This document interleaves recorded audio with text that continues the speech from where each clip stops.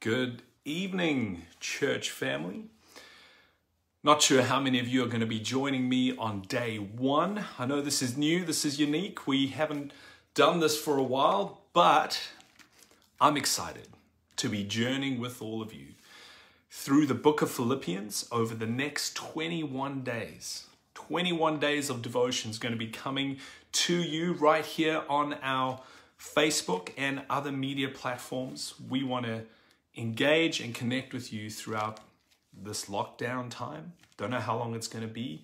And even if it ends, we're still going to be journeying together through the book of Philippians. Hey, glad for those who are online. So good to see you.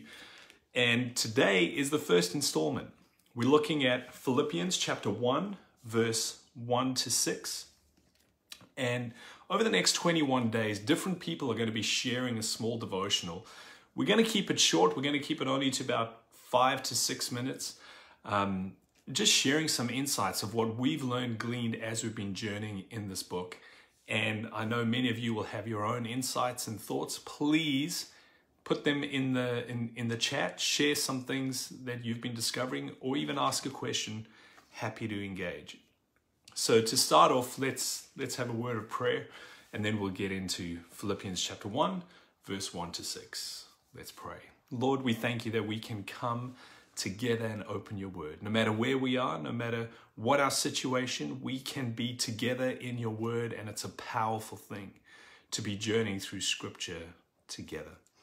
So as we do that, we are declaring that no matter what, we're going to be people of the book. We're going to be people that are connecting and sharing and living the word together. Be with us as we do that in Jesus' name. Amen. So I threw that little caption in there. Our whole series and this journey together is called No Matter What. Because all through the book of Philippians, we find this little phrase where Paul, determined to be on mission and fulfill what God has called him to do, encourages the Philippians and says, hey guys, no matter what happens, no matter what your situation, no matter what your circumstance, we can do what God has called and invited us to do. And so let's get into the book. We're going to be in chapter 1, verse 1 to 6. I'm going to read it and then just share a little thought, what jumped out to me as I was journeying through it. So here we go. It says, Paul and Timothy, servants of Christ Jesus, to all the saints in Christ Jesus at Philippi, together with the overseers and the deacons. Grace and peace to you from God our Father and the Lord Jesus Christ. I thank my God every time I remember you. In all my prayers, I pray for all of you. I always pray with joy because of your partnership in the gospel from the first day until now. Being confident of this, that he who began a good work in you will carry it out to completion until the day of Christ Jesus. Short 6 verses, but there's some powerful things in there. And that whole notion, that whole idea of being confident of this, that it was Christ who started and who will complete the work in us. I could chat for ages about that, but I want to focus on the very first verse, the introduction. Paul and Timothy, servants of Christ Jesus. That little Greek word can also be translated bondservants or slaves of Christ Jesus.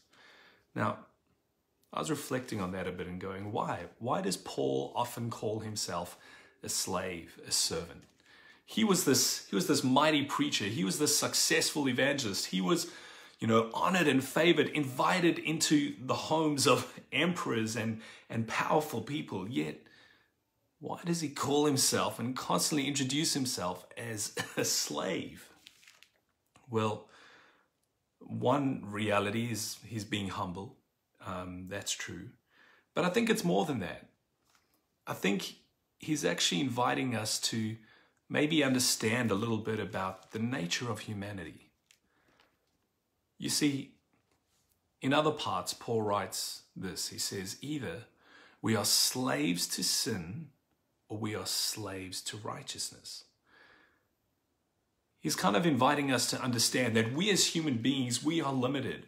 We long for, we yearn for freedom, and Jesus invites us to freedom, but the freedom that he invites us to is the freedom to choose. The freedom to choose who our master will be. Because as created beings, we do not have life. We do not sustain and hold life in ourselves. So we are dependent. And as we recognize that, we then realize that our lives often are given over in devotion. Our lives often are given over in service. Our lives often pay homage to something or someone, regardless whether we're aware of it or not. Some of us are slaves to money.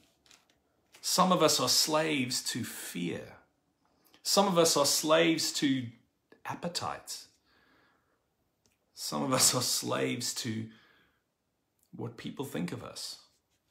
Some of us are slaves to material things or consuming. And you see, Paul and Timothy, they understood this. They realized that, yes, Jesus has set them free. But because Jesus has set them free, they now have a choice. And the choice is, who am I going to bond or attach myself to? There was this custom in the days that Paul was writing.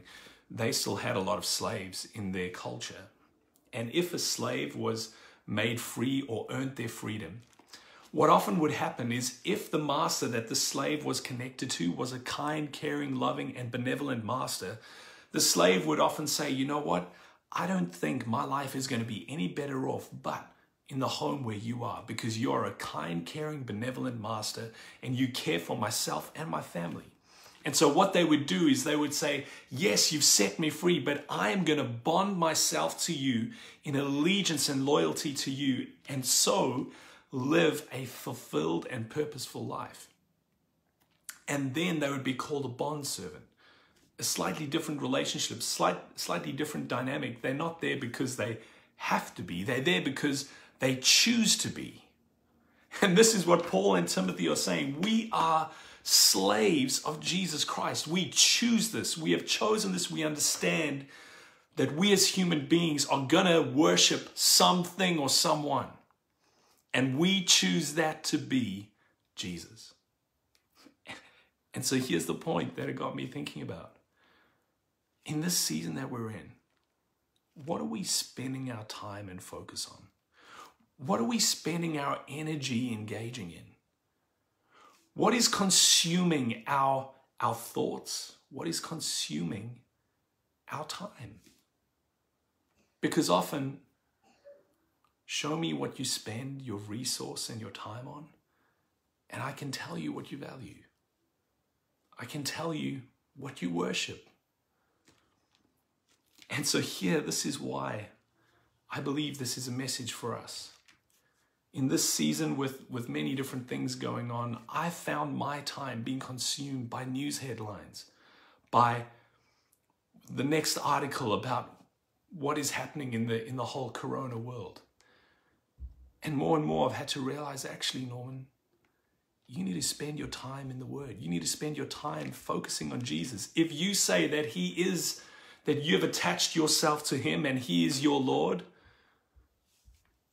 then maybe demonstrate that with your time, your resource, and your energy. And so I couldn't get past verse 1, and that was the devotional thought that I wanted to share with all of you tonight. And I'm excited to continue this journey through Philippians, and like Paul and his encouragement to the Philippian church, say, you know what, no matter what, we're going to be devoted, we're going to be on mission, and we're going to be in the Word, and we are going to be slaves of Jesus Christ. Let's pray. Lord, thank you so much for this powerful little letter. Thank you for the encouragement that we find in it, but thank you for the reminder of what matters. Thank you for the reminder of what we need to spend our energy, our time, and our focus on. And thank you that you've given us this word to guide and lead us in every season. In Jesus' name, amen. Hey, thank you for joining us tonight. We're going to be coming to you 7 p.m. over the next 21 days as we journey through the book of Philippians and discover more about what Paul meant when he would say that awesome phrase, hey, no matter what.